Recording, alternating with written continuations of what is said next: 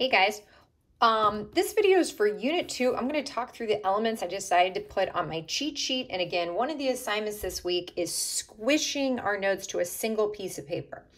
So I showed this on Unit 1. You can see that I took about 2.5 pages of notes from Unit 1, just going back over my videos, my notes, my free response questions. And then I used like a software. I think I used PowerPoint to like squish them all on one page. So you can do something like that. I actually think more effectively, I actually did that first to see if it would all fit or how big I needed to write it. And then I actually wrote it by hand.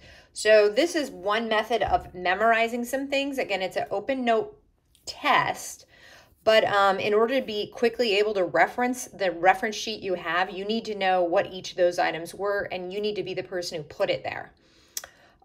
So these are the same document. I just copied it over by hand. So I'm going to walk through what I did for Unit 2, and you can kind of steal some of my information or, again, use one of my methods. But I'm just looking for Unit 2 to all show up on one page. So let's go over each of the elements that should be on your cheat sheet for number 2. Okay. So the first item is when I look at a relationship between two quantitative variables, that's Unit 2. So if I think about this, it has to be two things I measured. So there's a lot of examples of that in my notes here, but a couple of the ones I'm going to reference is your heating bills and the temperature. So if you had a wood burning stove or oil that you were using to heat, we would assume that if it gets warmer, then you're using much less or almost no oil to heat your house. So with that said, those are two things that we measure. How much we pay in money is a number we measure, and the temperature outside is a number we measure. And so everything in this chapter is going to have to do with numbers we measure. All right, so let's take a look. If you're asked to describe this relationship between those two variables, then you're going to want to make sure you list each of these items that spell the word DUFs and not forgetting context. So if I look here at just this little quick sketch of the temperature and the heating bills and some dots that go around it, I'm going to describe what I see there in one sentence. So my sentence looks like this. There is a strong, negative, linear relationship between temperature and heating bills with no outliers. That is a perfect answer. So it has each element: strength, direction, form, and then the context. I have to make sure I'm talking about the Y label and the X label and mention whether or not there were or were no outliers. Okay. So, okay, there's an example, but how could they change it? Well, if these dots were not as close to the line, I would say words more like moderate or weak. If these dots made more of a U shape, then I would say nonlinear instead of linear. If there was a dot way over here, I would say there is an outlier instead of there are no outliers. So essentially, that's what we are looking for from this section. Now, they sometimes give you a least squared regression line in the problem. So if they give it to you, they typically give it to you in this format: y hat equals a plus bx, where the y-intercept is the first number that doesn't have the x, and the slope is the number in front of the x. So this is exactly the same as algebra, but you usually see the order backwards. Y is equal to mx plus b. But in our instance, we use it in this format, and I think it makes more sense chronologically. So when x is 0, you just have that first value. So when you're graphing, that's usually the number you want first when you graph. So in this equation, with the context, we use terms like the numbers they gave us, but then you always have to put the context in. So if y is heating bills, like we see here, it's easy to just write it in place of the y. And then same with the x, write the word temperature in place of the x, because that's what x means. oftentimes definitions come up. So if they ask you to define the slope in this problem, I usually make a sketch just to remind myself that slope is the change of y over the change in x. So if y is heating bills, how much is the bill changing for every one change of temperature that day in degree? So if we look at that, that's what that number actually means now to us in real life, in the information we collected. What this is saying is that, ooh, I found a little typo. I need to fix this, right? This slope is going down, right? So the slope is negative. For every 1 degree increase in temperature, so as we move to the right of our graph, for every degree I move to the right, we're predicting it to decrease by $3.60. So it makes sense that as it gets warmer outside, I will need less oil to heat my stove, and therefore it would be cheaper. My heating bills would go down. Now, they could also ask us to define r squared. So if provided the value of r, notice r here is negative because we do have a negative slope. So r tells us how close the dots are to the line, and if it's negative, it's telling us that the dots are making a pattern that's going down. This is our correlation factor. Now, if I have to define r squared, our coefficient of determination, we square this number, and notice when you square a negative, you get a positive. And it actually has contextual information in our problem here. So we can take that number and say in our study that 98.9% of the variation in y can be explained by the least squared regression line. Now, this is a script I'd want to copy on my test. You also notice sometimes they'll say can be explained by the temperature outside, right? Either of these would be correct. Okay. Now, what else could they ask? It's common for them to ask interpreting the y-intercept. So in this same instance, the y-intercept is when x is 0.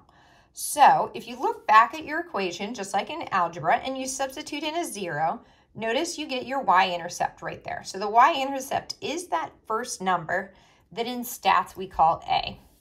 So if we think about that, that means that the bill is $200.74 when it's 0 outside. Well, 0 is really, really cold. So that's why your bill is so high, because it's cold outside. One last thing I wanted to note about intercepts is they don't always provide meaningful statistics. So here, if all of these data points were collected between 50 and 100 degrees, then 0 is outside of the domain of your numbers. And so oftentimes they'll ask, what is the intercept? What does it mean in the problem? And does it provide meaningful statistics? And sometimes it doesn't, which is okay if it's outside the domain of the numbers. All right, what are some other definitions I'd like to go over? Well, if my numbers are going up, if my dots are going up, right, then what we're really saying is as x goes up, if I go right on a number line, then the y values are going up on the y-axis. Negative would mean as the x values go up, that y goes down. Linear, as we said before, means the points are following a straight line. So the strength is usually defined as strong, weak, or somewhere in between. We wrote moderate. Strong means that the points are close to the line. Therefore, weak would mean the points are not very close to the line. Okay, so now this gets into the research idea of this. If you're doing two quantitative variables and you're just merely observing people, then if you see a correlation there, you can't say causation. Knowing one is just going to help me predict the other, but if I merely observed, I can't say causation. So many students want to know, when can I say causation? Well, I can say causation if it was a randomized experiment that was properly designed, and then I can say causation if I have correlation. If I don't have correlation, of course, I can't say anything. I got bad data here, but if it's properly designed.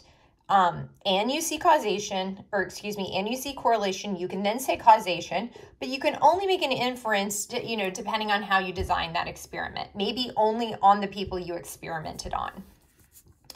Okay, so what are some, a couple of other tricky things that come up.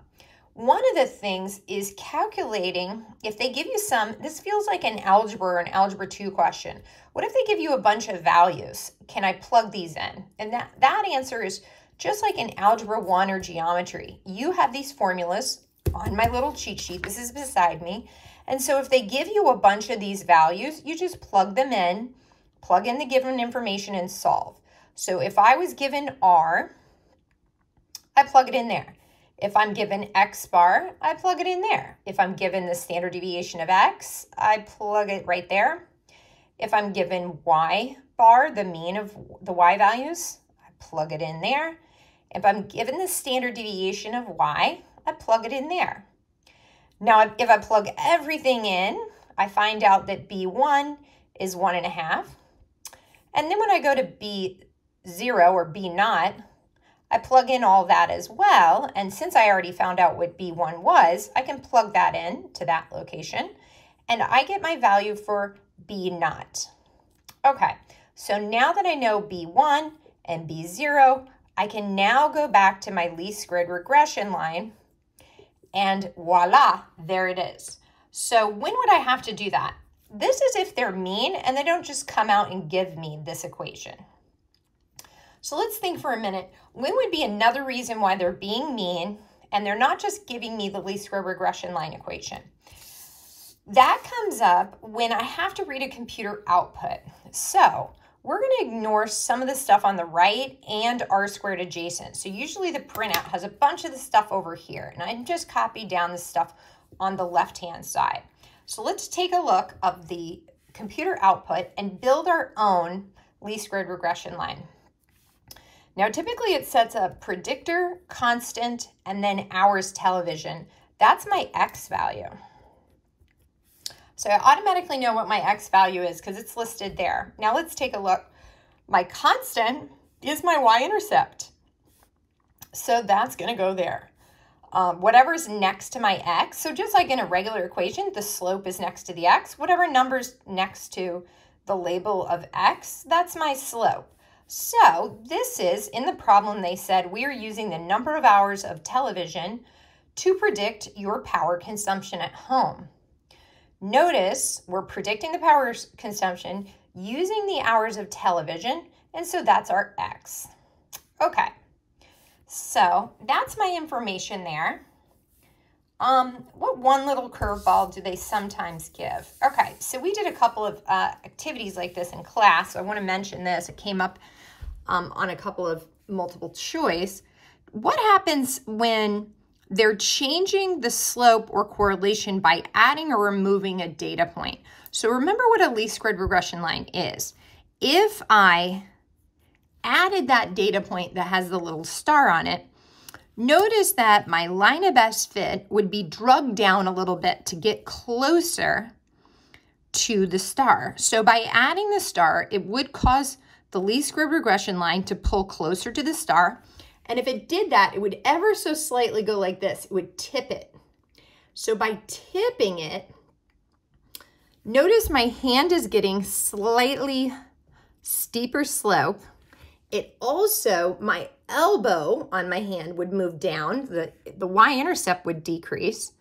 But notice that the star is actually a little closer to the line than some of these other points. So that would actually increase the correlation. So that's what that means there, since the star is pretty close to the least square regression line compared to some of the other points. All right, guys, thanks for joining me for my review of Unit 2 and how to squish all your notes for Unit 2 on one page.